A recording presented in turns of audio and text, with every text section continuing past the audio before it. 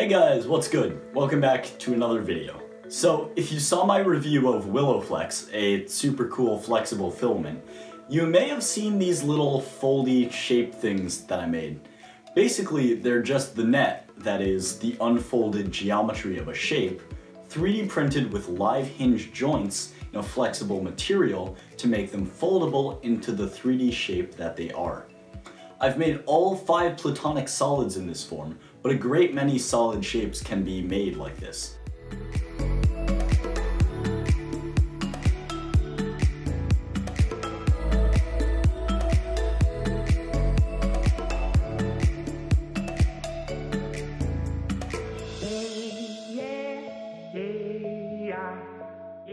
The process for designing these fun objects is pretty straightforward.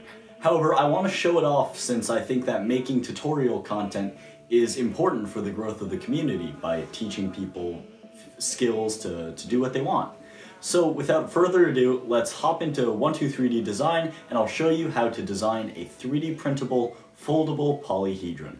Alright guys, so here we are in 123D, and the first thing that we're going to do is not actually design it. We need to find out some information first on the shape that we're going to create. Now for this demonstration, I'm going to start by just making a cube, or as its official name is, a regular hexahedron. So the first thing we need to find is the net of the shape. So I've found the net of a cube here, and keep in mind that there will be lots of different options. For example, this image, you can see that there are these 11 different net options. And basically, you really can't go wrong with any of them. However, I'm just going to go with the common one that I'm seeing right here. Another piece of information we need to find that we can see in this image is what regular shape the polyhedra is made out of. So here we can see that the cube is entirely made out of squares. So now the last piece of information we need to find is the dihedral angle. So here I am on the Wikipedia page for the cube, and we scroll down and we see that the dihedral angle is 90 degrees. So there we go. Now we can actually get to designing this. As we found out, the net for a cube is kind of a cross-like shape made out of squares. So we're going to go and we're going to make the sketch of a square. The dimensions don't really matter as we're going to be scaling the whole thing later and changing all the dimensions then, so I'm just going to leave it as 20 by 20. The next thing we're going to do is select it and use the extrude tool to bring it upwards. Again, this measurement doesn't matter as we can adjust the height later, so I'm just going to leave it at 5 right now. We're going to delete this sketch down here of the square, and we're just left with this kind of box-like shape. The next thing we're going to do is copy and paste this box shape as many times as there are faces in the finished polyhedra that we're trying to build. So a cube has 6 square sides, so we're going to make 6 of these boxes. So let's just copy, paste, and so that's 2, 3, 4, 5, 6. Now we're going to take one and we're kind of going to move it off to the side a bit. This is going to be our starting point where we're going to build off the rest of the net. So here's the point where it may seem like I'm making things overly complicated. However, I'm trying to make this a process that can be scaled for really any three-dimensional solid that you're trying to create.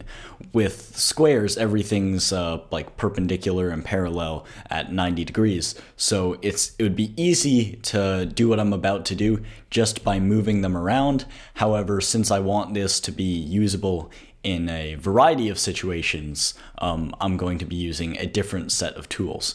You'll understand this better once I show a more complex example. We're going to use the snap tool, and we're going to select one of these side faces of the other squares here, and we're going to click one of those side faces and then one of the side faces on our starting face over here.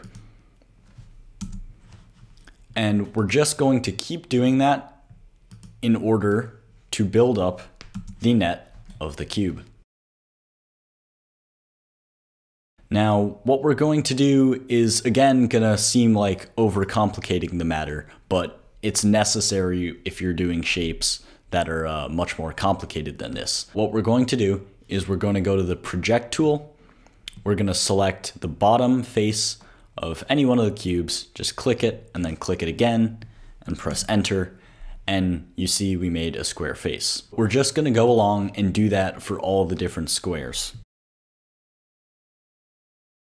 Now that we've generated square sketches from each of the boxes, we can go ahead and delete all those solids. They should be grouped, so they'll delete all together.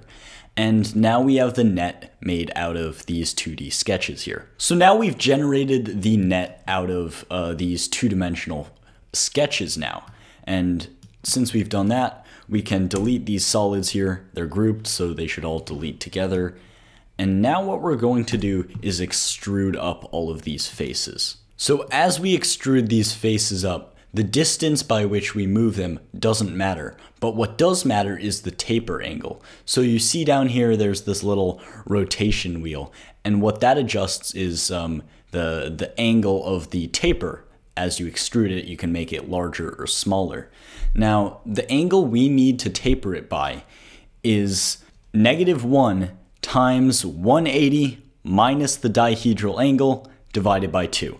So I'll have that up on the screen right now, but that's pretty easy for the cube, since we have 180 minus the dihedral angle, which is 90, so that equals 90, divided by 2 is 45, times -1, -45. So we can just type -45 into here, press enter, and there we go. That's the proper angle. So it'll make more sense why we're doing this in a moment, but for the time being, just extrude all those faces and set that taper angle to the number we found, which was -45.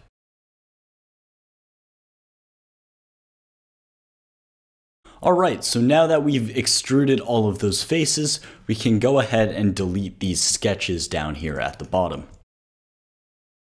So you're probably seeing how this is working now, and let me just demonstrate by moving this shape. We're going to move the manipulator to that spot so I can demonstrate this, and now you can see that if I rotate this 90 degrees, that's 89, 90 degrees, you'll see it lines up perfectly with this other one. And if I were to fold up all the faces, you can see that it makes a cube. But that's not what we want right now, so we're going to go back to this. So now is the point that we want to scale this. So you can just highlight the whole thing, select the scale tool, and basically set it to whatever size you want. Now that I've set it to the size that I want, we can go underneath it, and what we're going to do is select the extrude tool, click all these faces, and then we're going to extrude it by 0.4 millimeters.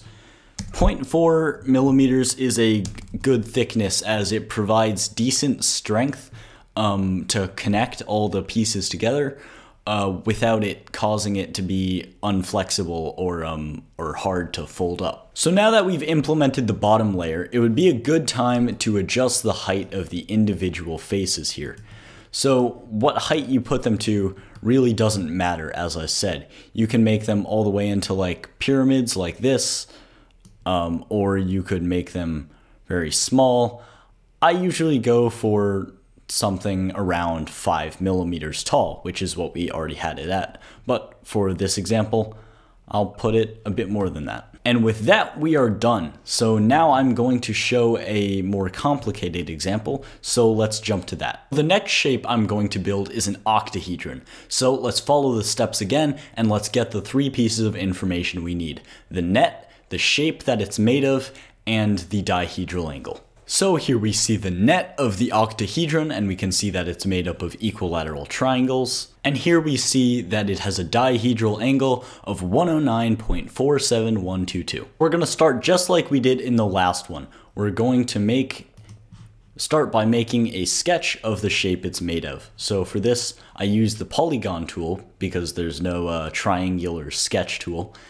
and I'm going to set the radius to 10, we can keep that as is, and we're going to set the sides to 3 because we're making a triangle. So now we have a little triangle here, and we can go ahead and extrude it upwards by an arbitrary amount. I'm going to go with 5 millimeters.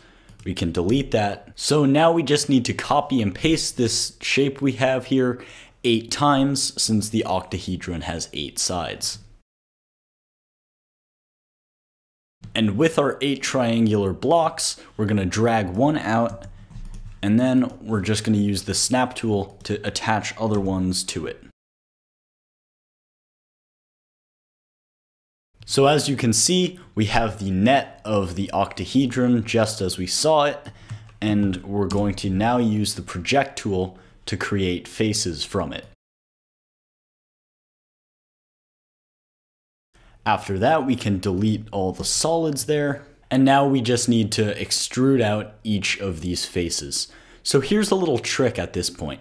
Since there are a lot of them and it's kind of a pain to do individually, you can extrude multiple at the same time as long as they don't share any lines. So these 2 triangles right here, they would share a line, so we can't extrude them at the same time. But these 2, this one and this one, do not share a line, so we can extrude them both at the same time. So just select multiple faces that don't share a line, and you can extrude them up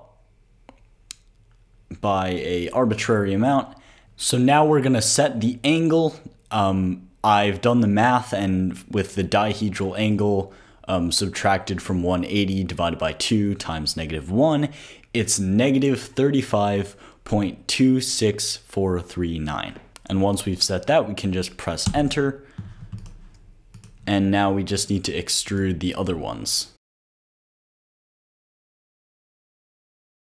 After we've extruded all the faces, we can go ahead and just delete the sketches. Then we can scale it to whatever size we want. Then use the extrude tool on all the bottom faces that we have. Set it to 0.4 millimeters. And there we have it, the foldable net of an octahedron. As for actually printing the shape, just print it out on its flat side with a flexible filament such as NinjaFlex or WillowFlex. Note that the flexibility of the material will obviously impact how easy it is to fold up the shape.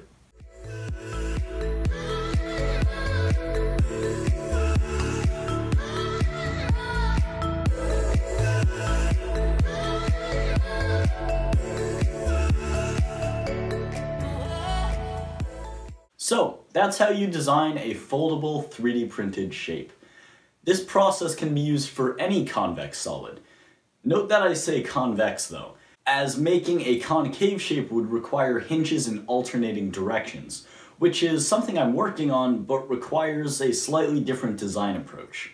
The method I used in this video is quite similar to another video I made a while back about how to design a dodecahedron in 123D, where I used the folding technique. I'll have that video linked in the description. Anyways, you probably all have the same question right now, which is, what's the actual purpose of these? To be honest, I started making these just for fun really, but it could have some practical applications. The first one I thought of was education, where having this transformable object could be a good learning aid for like geometry. With these shapes, you can easily see stuff like Euler's number and some topological concepts. The other thought I had relates to some of the other work I do with robotics and materials, where I really like the idea of transformable structures, or just shapes that take a simple input in order to make a designated form. So in this case, folding in order to create a set shape. I'll have the downloads for all the platonic solid nets that I designed in a Thingiverse page in the description. I hope you learned something from this, whether that be some design skills or an idea, and overall I hope that you enjoyed this video. If you did, then you should know what to do, and if you want to follow my work, then you can subscribe. I'll catch you later. XYZAidan out.